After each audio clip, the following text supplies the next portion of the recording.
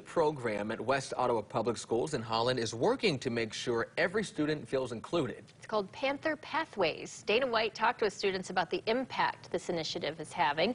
What'd you find out, Dana? Teresa Donovan, good morning. Panther Pathways is an after-school program that specializes in STEM, arts, and sports at 5 of the district's elementary schools. It aims to give students access to opportunities they wouldn't otherwise have, showing them that anything is possible. Did you practice basketball at all before this? No, I was really new at this. Giving students the chance to try something new. Sometimes I just do the same things over and I want to try to do something that I've never really done before. 5th grader Carmela and 4th grader Aaliyah go to Great Lakes Elementary School in Holland.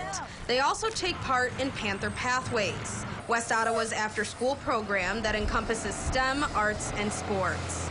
These two play basketball. I like my coach because he's he teaches us a lot of things. It makes me feel great because when I see people play basketball, I was always scared of it, and I don't want people to be scared of it. I want people to start trying it. They really are driving for access and opportunity for all students. Pat Collins, the Director of Student and Family Engagement for West Ottawa Public Schools, says the purpose of the program is to help students find their passions early on. You want to build a sense of belonging and connectedness into every individual so they feel like they're part of something bigger than themselves. Carmela and Aaliyah grateful for the opportunity. When I make a shot, I like when everyone's cheering.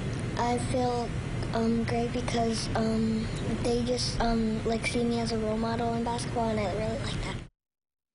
Panther Pathways takes place 4 days a week, Monday through Thursday. District officials plan to continue it into next year. Live in studio this morning, Dana White, News 8.